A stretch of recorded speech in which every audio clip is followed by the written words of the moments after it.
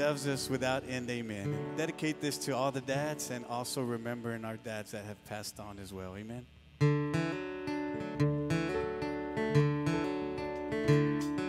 I got sent home from school one day with a shiner on my eye. Fighting was against the rules, it didn't matter why. When Dad got home, I told that story just how I rehearsed. He stood there on those trembling knees and waited for the worst. He said, let me tell you a secret about a father's love, a secret that my daddy said was just between us. See, daddies don't just love their children every now and then. It's a love without end, amen. It's a love without end, amen. When I became a dad in the spring of '81, there was no doubt that stubborn boy was just like my father's son. And when I thought my patience had been tested to the end, I took my father's secret and passed it on to him. He said, let me tell you a secret about a father's love, a secret that my daddy said was just between us. See, daddies don't just love their children every now and then. It's love without end, amen. It's love without end, amen.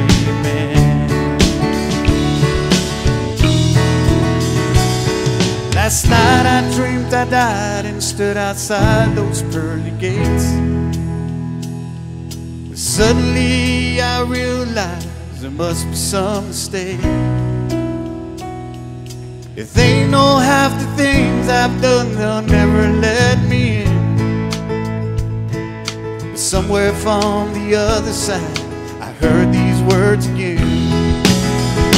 They said, let me tell you a secret about a father's love, a secret that my daddy said was just between us.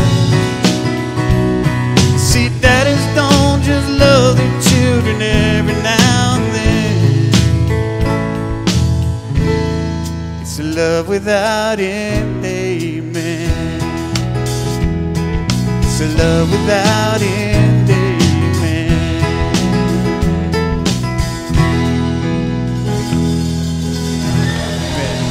Thank you. Happy Father's Day.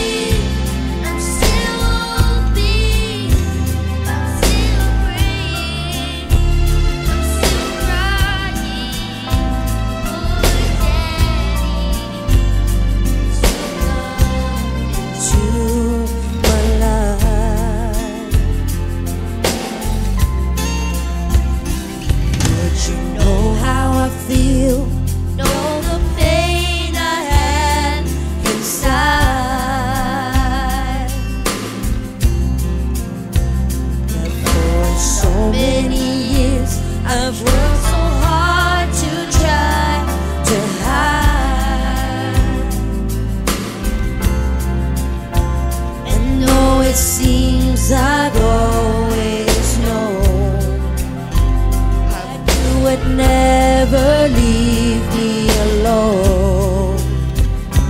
I've grown, but I'm still waiting, I'm still hoping, still praying, I'm still crying for Daddy to come to my life. But I'm still waiting, I'm still hoping, still praying, still crying for Daddy to come into my life.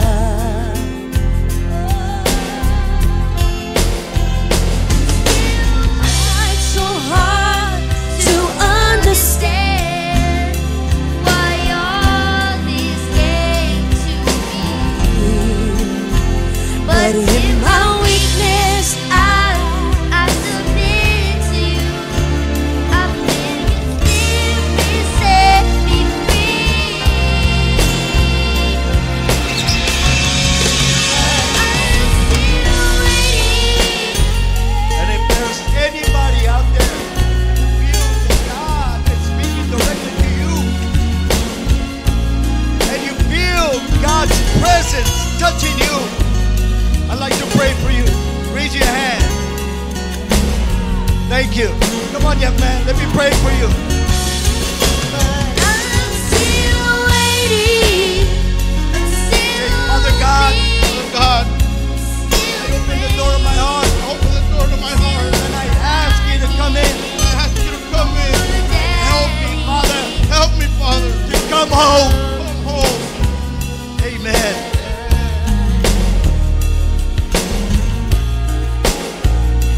for Daddy to come to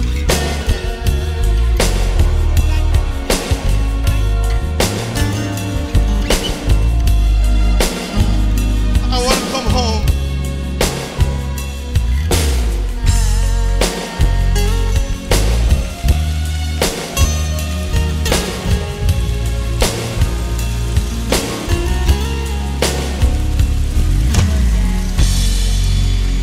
Daddy, please come into my life.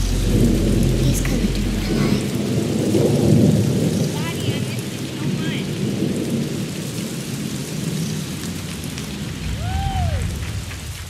For those that don't know, this is my song. This is a song that I recorded when I was 16.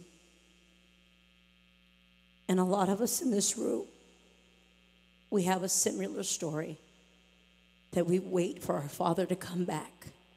And if you come from a home that has been broken, you know exactly what I mean.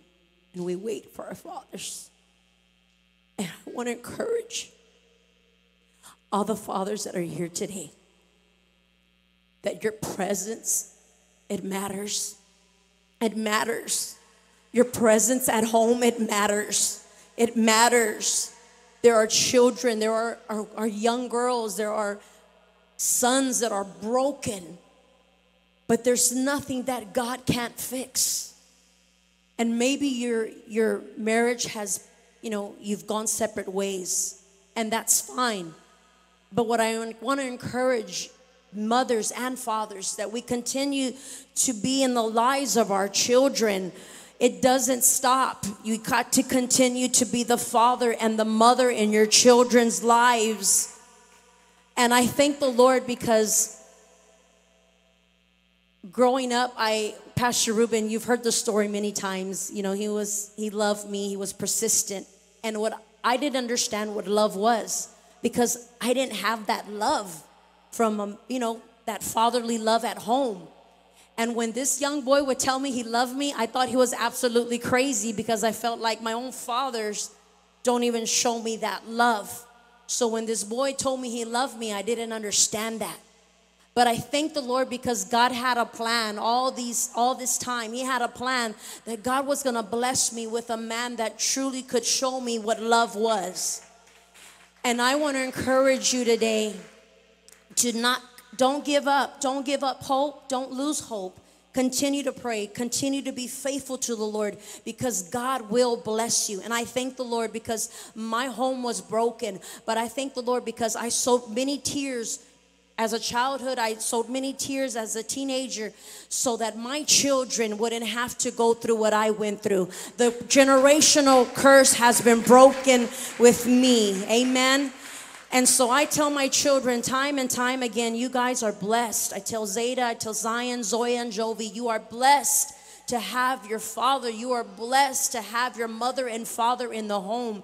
And I thank the Lord for those fathers that step up when they don't have to. Amen. And they are the fathers of their children, of their stepchildren, and they show up and they're the father. You know, sometimes we feel like blood makes us family, but I'm here to tell you it's the ones that show up and never leave are our family, that show up time and time again by their actions. They show that they love us, that they're there for us. So I just want to tell my husband, Pastor Ruben, happy Father's Day. I love you so much. You're amazing. You're amazing. And I know I probably don't tell you enough, but I love you so much. You're not only amazing to my children, but you're amazing spiritual father here at the Holy One Church. I've got flowers for you in the back. If someone could get them, they're like tall. They've got candy in them and everything.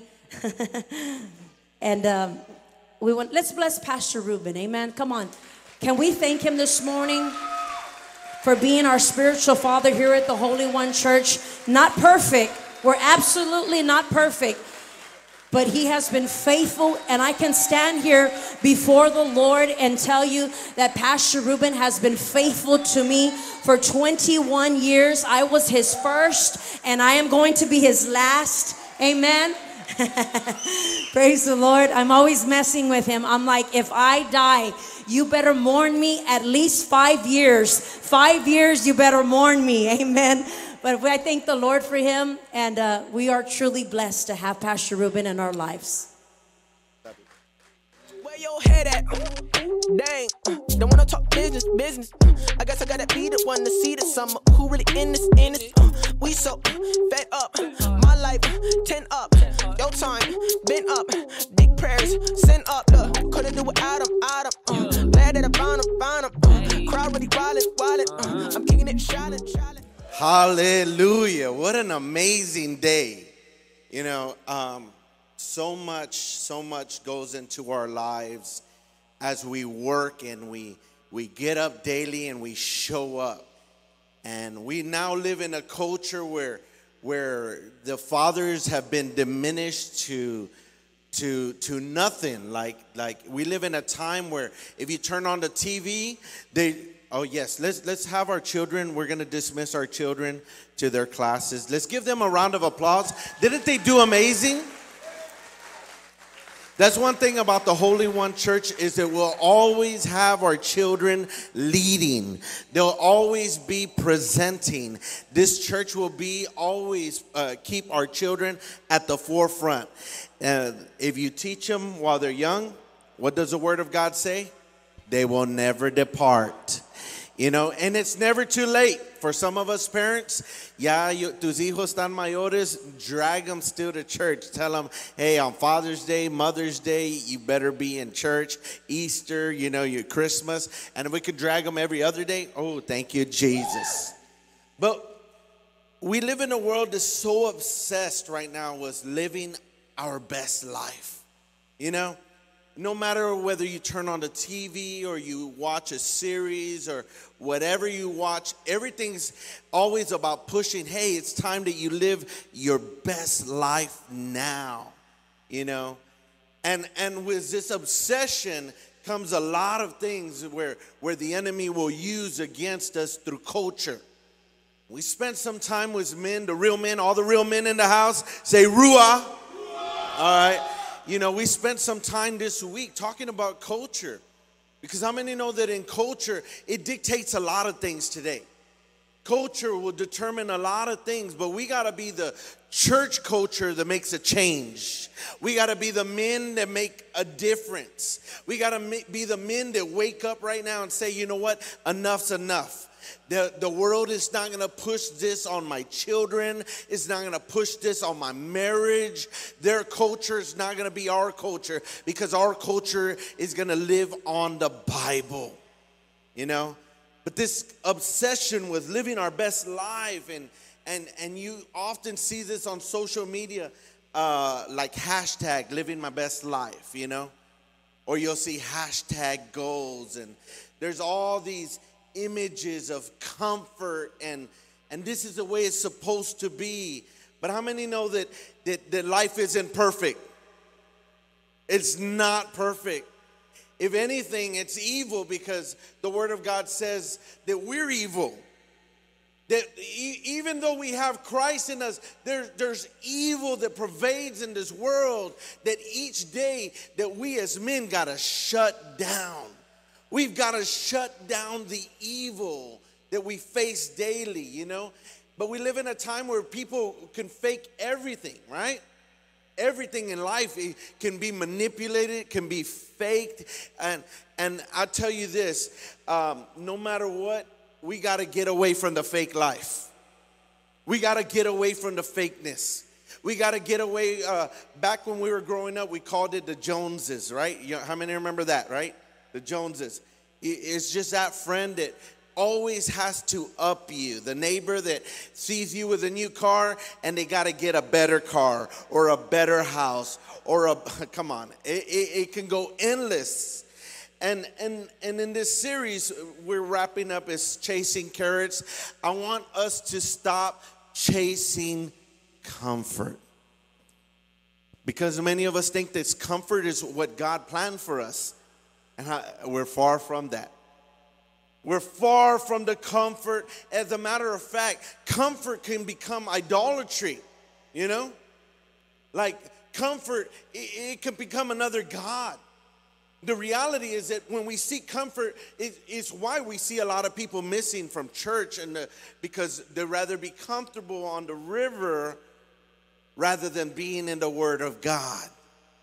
They'd rather be comfort in other things rather than leading their family. But when their family is falling apart, when everything's destructed, when everything's coming apart, when everything's falling off the rails is when we find that we really need Jesus. But I tell you today, we've got to stop waiting till it gets bad to come to Jesus. We got to stop waiting. We were seeing the depictions, the songs, and everything that was taking place. And even in the song, it talks about how there's this want and this longing for Dad to come back in our lives, right? And this longing, it ends up transitioning and manifesting to the reality that God, our true Father, was always there. When we realize that our Father, who art in heaven, hallowed be thy name, is always there, then it doesn't matter whether you're abandoned. It doesn't matter whether you've been betrayed. It doesn't matter whether you've been lied to, cheated on, you know. It doesn't matter, because our God, our Father, is there and is truly there. Now, let's read 1 John 2:15. 1 John 2:15. We got to get past the false teaching that has been, it even comes into the churches of this lifestyle of Christians of comfort and living your best life. 1 John 2:15 says this: do not love the what? The world, nor the things in the world. If anyone loves the world, the love of the Father is not in who? Him. 17 times John uses the phrase, the world, you know. In his first letter, he shares this letter that he's written. He talks about the world and reminds us that we're not part of this world. Like we're ambassadors here. And so many of us are building our lives in a place where one day you're going to be gone. Tell your neighbor, one day you're going to be gone. You're going to be gone one day. And so much of our life is invested in some of the things of comfort of this world. And one day you're going to get to heaven and be before God and answer to him. And he's going to say, what did you do with the time that I gave you on earth? What did you do with the time? Well, you know what? I was working on my 401k and my retirement plan, and I was trying to get my kids through all these schools and doing all these things. And not to say any of that's bad, but when you put it before God, oh, I can't get to church this Sunday because they're giving me overtime, and I got to rebuild and replenish that fund. And when your mind is set with things before God, it's idolatry. Doesn't mean we shouldn't enjoy the things that we give, that God gives us. Every good gift comes from who? God. It doesn't mean that we shouldn't love creation, because creation testifies about the glory of who? God. So it's just we gotta find ourselves on how to live in this system that we call the world. There's a system that says that this life doesn't need God.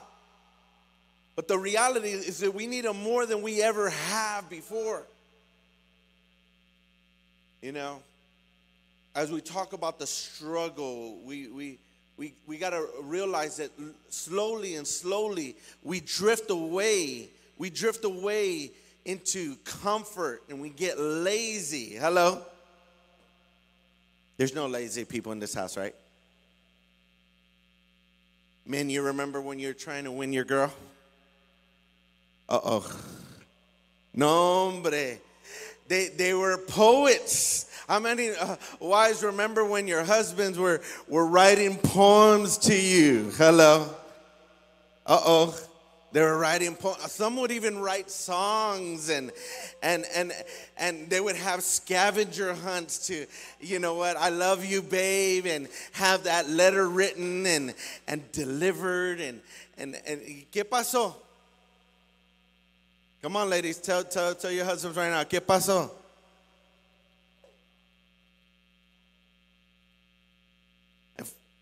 Comfort, because of comfort, you know, we stop getting the flowers, we stop getting the gifts, we stop getting those things. Ladies, we're not leaving you out. Hello? Ladies, there's a day when you used to still shave your legs, get all purdied up, and no hombre, you would go, and when you go to eat, you would get a water. You know, with a salad to keep your shape. Everything was all about that. No, but now, now we got, it's Father's Day. We get away with everything today.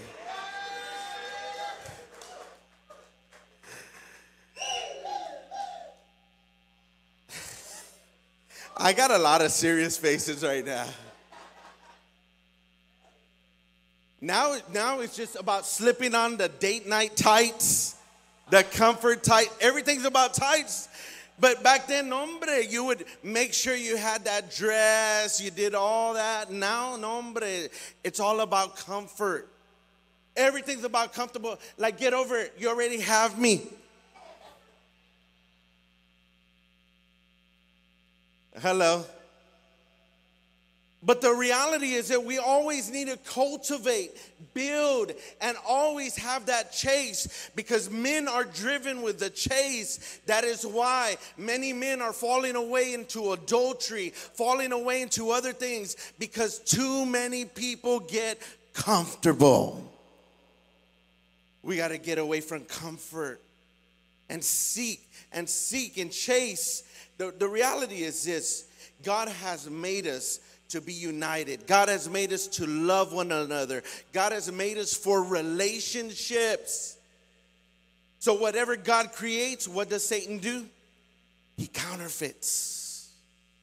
And I'll tell you this, many people are chasing a counterfeit of comfort. It's a close copy. It's a substitute for something with value. But counterfeit has no value, you know. So chasing a counterfeit comfort reveals spiritual emptiness. That's what it does. It reveals that we are empty spiritually. That is why 1 John 2:15, which we just read, says, do not love the world, nor the things in the world. If anyone loves the world, the love of the Father is not in him. Really quick, you can tell when somebody loves something more than God, you know the love of the Father is not in him. It's not. You don't have to tell him. You just know. Think about God's love towards the lost, towards the hurting, towards the poor and the weak. His love is sacrificial. It's faithful. You know, we've been spending the past several months in doing the community lunch. And as we've been doing this, we've been able to encounter people in situations that blow my mind. Because as you're driving down these streets, if you take the time for a moment just to look around, you'll see how many people are sleeping behind buildings, under ditches. And a ton of these people are riding bikes. I thought it was something that was inspired, you know, hey, get on your bike and, you know, we're trying to use less vehicles and stuff. No, these people are homeless. They're living on the streets. And I know we can't eradicate poverty because in a lot of senses, even these people are a whole lot richer than people all over the world. I had learned in the past several weeks and during the study that the statistics came out that 3 billion people, 3 billion. How many people are on this planet? 7 billion. 3 billion live without running water and without electricity. Wow. Isn't that mind-blowing? Yet, we still seek comfort knowing that we have accesses to things that a lot of people don't have. These accesses shouldn't just be something that we have and take for granted, but they should be used as tools to expand the kingdom of God. In other words, you have an AC in your home, enjoy it because you can rest before you go out and share the gospel to somebody.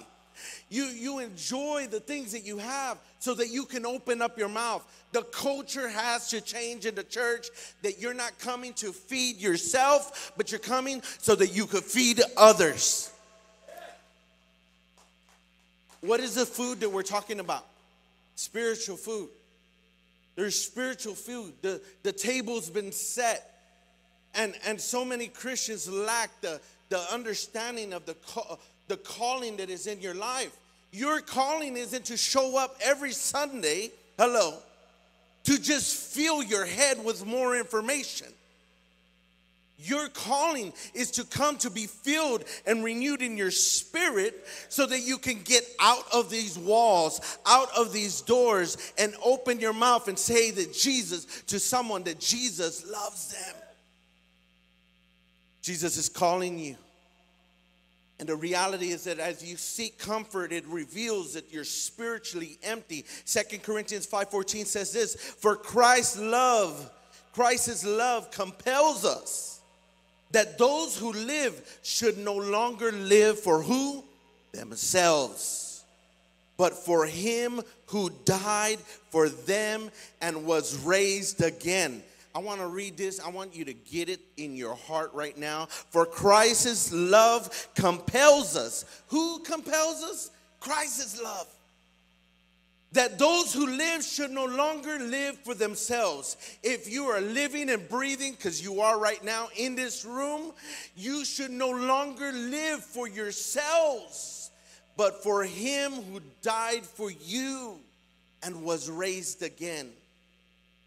See, God is most glorified in us when we are most satisfied in him. He's glorified when you're satisfied. You got to come to a place where you're good. You got to come to a place where you say, hey, I'm good with where I'm at. I'm good with where we're going, because I'm going to get better, right? You gotta settle with some things. You gotta stop chasing, because some of us have these plans and we're like, man, I'm gonna build this business, I'm gonna build this, I'm gonna build this house, I'm gonna do all these things, and those things are good. But when you put God first, all those things will come into place. They will happen, but they cannot be your first priority. God has to be your first priority. It's gotta be God, you know? Chasing this counterfeit comfort also eliminates our need for faith. When you're chasing things, when you have the money, you ain't looking for God. When everything's going well, nobody's looking for God. Isn't it funny that when we share the gospel with somebody that has money, they look at us sarcastically? And I was sharing this with a brother the other day. I was telling him, because the question was asked, how do you minister to people with a lot of money? Like they feel like they don't need God. But the reality is, I've seen a lot of people with a lot of money on their deathbeds, and their money cannot do nothing to save their lives. It cannot do nothing. Also, when they're losing their marriage and it's done, it's over, money cannot restore that. Money cannot restore the loss of a loved one. And yet so many people make it their idol. I'm telling you this.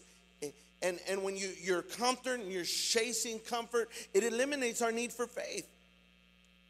By faith, we see Cain and Abel go and make a sacrifice. And God honors a sacrifice. But you know what? Abel... You know what? He's there. He makes his sacrifice. And Cain says, you know what? Why is he honoring his and not mine? And he kills his brother. It takes faith. Enoch was taken by God. He walked on this earth, and yet God took him. He never saw death. Yet it takes faith to walk and know and trust God into things. Noah had to convince people about a flood when these people had never in their life had seen rain. Imagine that. Imagine telling your friends, hey, this place is about to flood and everyone is gonna die. And they're looking at you like, what are you talking about? They had never seen rain. It took faith. It took faith to build up and do all these things. Look at this. Abraham left his home. It took faith. He wasn't chasing comfort. He was comfortable where he was at, but God told him, get up, leave this place to a place that I'm taking you. I'm taking you to a promised land. I'm taking you to a place further away from this. God is taking you to a place also greater than this place. But it's going to take faith. Sarah believed that she would have a child. She couldn't. She was prophesied that she would have a child. And Sarah was like, what? How could this happen at such an old age? She even laughed about it. But in faith, these things came to completion. I'm telling you this, so many things that you do in your life are not going to make sense. But it's going to take faith. It's going to take faith. It's going to take perseverance. And a lot of us are just driven by culture, and we got to put a stop to being driven by what the world says. I'm telling you this. I heard this story in a documentary about East India, about a business at the top of a river that made a decision to pour out all its sewage into the water. All the sewage, all the contaminants. And these few people, as they made the decision, down the river, there was hundreds of thousands of people that lived off this river. In this documentary, it said that as they drove by down the river, it smelled like if the devil farted. That's how bad it was. Now, I don't know how a devil's fart smells, but it must be horrible. But as a result, they show in this documentary that there was these ladies that would go down to the river, get the water, and boil it to try to take all the contaminants out. And these hundreds of thousands of people had to live off this water that was contaminated by a few people who decided to destroy the river. And I started thinking about it, and I said, well, it's much like the lives we live right now. Like, it takes a few people to make a decision of what you're going to see when you walk into a store. Hello. It takes a few people to make a decision on what's going to appear on TV. It's like we turn on a TV right now, and now the commercials got everybody, guys kissing guys, girls kissing girls. You can't even keep it away from your kids anymore. We would tell our kids, cover their eyes, cover their eyes. And you know what? Parents are like, man, you can't even escape this anymore. No, we could still turn off the TV. We could still take away the remote. I'll tell you this. I miss a lot of things, but my son doesn't. My son will walk in the room and it's like, turn off those reels. Yeah. He wasn't turning them off when he was watching them. But he's making sure that every one of my daughters are not watching these reels anymore. Because while you think there's something innocent, you got all this mess, this culture that is ingrained into your children, so that when they start experimenting with things they have no business experimenting, whose fault is it? Come on, fathers. Take some blame right now. It's our fault. It's men. We make the decision. You know, it took some stupidity through Bud Light for there to become a movement, right? Right? Now it's like, man, now it's a joke. A lot of people think that all the men said, hey, let's boycott, let's do this. No. This is what it really did. Nobody wants to get punked drinking some Bud Light. Hello? Like now it's a joke. Like somebody tell you, oh man, hey, I wouldn't drink that, man, because nombre vas a andar medio curioso. You've been and if you're walking funny and weren't drinking, they say you were drinking some Bud Light. And it's driven by culture. An individual made a decision up the river, right? Up the river, and everyone else has to deal with it. But when is the church going to wake up and say, enough is enough? My kids don't need to be programmed by you. But the problem is, it's so inconvenient. It's so inconvenient to put an extra little app or an extra little, or delete certain things. No, you know what? My kids got to learn that anyways. And the thing is, they end up being programmed. And then when you're trying to fix a situation, you can't because you weren't there when you should have been there. Ooh, some people aren't liking this message. Hebrews 11:6 says, and without faith, it is impossible to please God, because anyone who comes to him must believe that he exists and that he rewards those who earnestly seek him. It's going to take some faith walking through this mess. It's going to take some faith. You know, I was looking at a lot of our programming that we have online, and I've noticed a lot of stuff has gotten blocked. A lot of stuff has been deleted. A lot of audio has been taken off. So one was just because I said, hey, men got to get up and go back to work. Literally. That's offensive. While your wife is working, you need to get your butt up and get back to work. Like God has called us to have dominion. Oh yeah, this is Father's Day. Thank you, Jesus. If this is your first time to the church, welcome. We love you. We thank you. But the reality is this: men have to be men. You know, like the culture is so messed up. Like, what is it going to take you to listen? We need a drag queen preacher to preach to you so that you listen?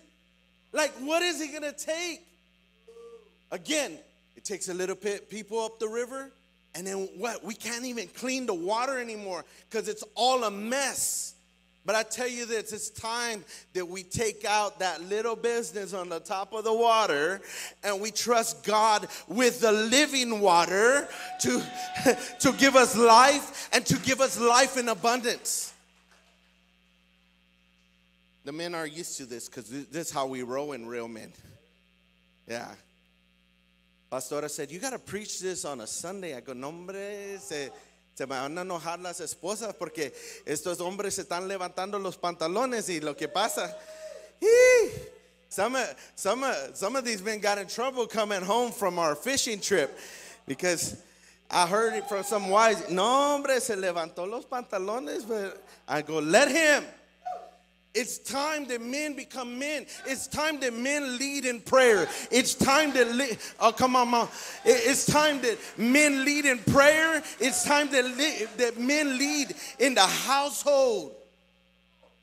Ladies, no, es que está menso, no sabe, está tonto. No. Don't be depositing that in him. You build him up. You tell him he's great. When he prays a prayer, you know what? Thank you, God. I don't know what's going on here, but by faith, Father, we're going to do something great. Amen. That's it. Praise him. Don't tell him, man, where do you think that prayer is going to go? You think he heard that? You got to pray with fire. Because some of y'all ladies can pray with fire. But no. You build up your man. You build up your man. You strengthen him with the words. Because I'll tell you this, one way to stop a man is with your words. You got to protect your man with the words that will tear them down, you know. But we got to realize that our sufferings we're going to suffer while we're in Christ. You know, a lot of people, I hear this constantly. This is a general thing. You ever notice when you get closer to God, all hell breaks loose? All hell breaks loose. Anybody experience a little bit of hell the moment you got closer to God? And it's easy to think, man, you know what? It was better when we were away. Like, man, when we were away, nothing was happening. Exactly.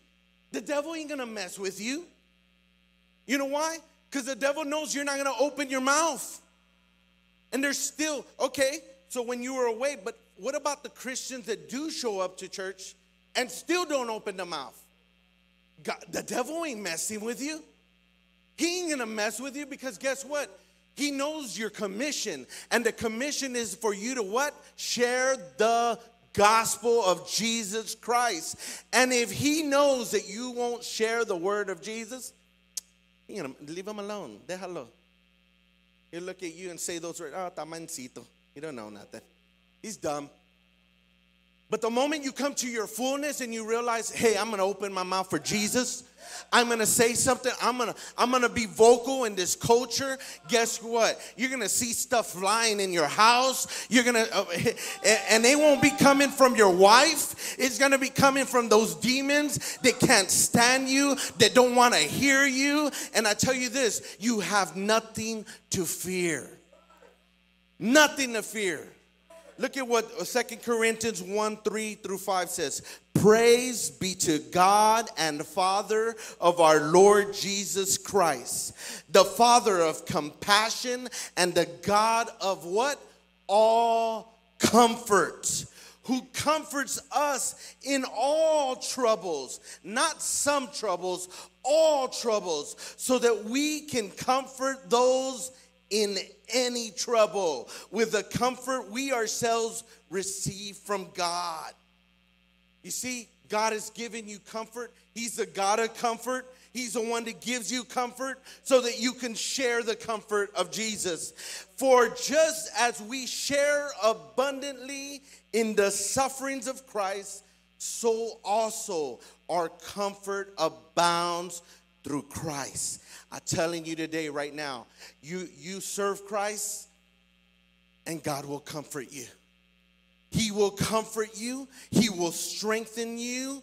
But you've got to embrace the discomfort. You got to come to the discomfort and say, hey, I got you. They're talking about you. Hug them. They hate you. You love them. They betray you. You love them. They cancel you. You love them. It's going to be hard. But the same God of comfort who gives you comfort asks you to share comfort, which is the love of God. Embrace a divine discomfort. Look at what James 1 says about this embrace. Consider it all joy. Tell your neighbor, consider it all joy. Consider it all joy, my brethren, that when you encounter various trials, knowing that the testing of your faith produces what? Endurance. And let endurance have its perfect result, so that you may be perfect and complete, lacking in nothing. Consider it joy. Consider it joy when you're facing trials. Consider it joy when all hell's breaking loose in your house. Consider it joy when your spouse betrays you. Consider it joy when you lose your loved ones. Consider it joy when you're facing illnesses. Because this is what Jesus says. Knowing that the testing of your faith will produce endurance. Man, you're going to be strengthened through your trials. Nobody buys a car without testing it unless you're crazy. You test drive things. God will put you through the test so that you can prove to have endurance, to have the strength, to have the stamina to survive the battles. I'm telling you this. We got to wake up. Tell your neighbor, wake up. We got to wake up. We got to embrace the discomfort. You know, nobody wants to work out anymore. I have been for years saying we're going to start on Monday. And it just never fails that even this week, I was thinking about it. We're thinking, we'll start Monday because it's Father's Day this weekend. You know? But then when you start with your squats, right? And then you start feeling it and you're like, no. Baby, you want to go get a barbacoa taco?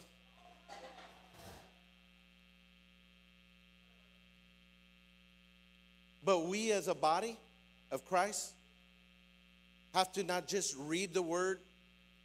Like, let me read this scripture right here in Romans 5:3. This is good. I'm reading it to myself. And this is refreshing.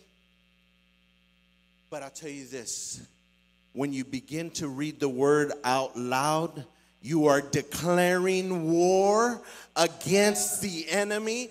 And many of us need to not only read the word as you're reading at home, you got to open up your mouth. Tell your neighbor, open up your mouth. You got to open up your mouth. You got to begin to speak the word because you are declaring war against the enemy. And when the enemy declares war against you, you need to read the scripture out loud. You need to put some praise music. Don't leave room for the devil to be living in your house. Let's kick him out. Give him an eviction notice. Romans 5:3 says this, not only so, but we also glory in our sufferings because we know that suffering produces perseverance. Perseverance produces character, and character produces hope. And hope does not put us to shame because God's love has been poured out into our hearts through the Holy Spirit who has been given to us. We got to embrace, finally, we got to embrace it. This isn't your best life. this isn't going to be your best life. Our best life is going to be in the presence of God. It's going to be with God. You got to realize that our preparation is what we're going to become in the kingdom of God. You ever wonder why we only live up to 70 years, 75 years?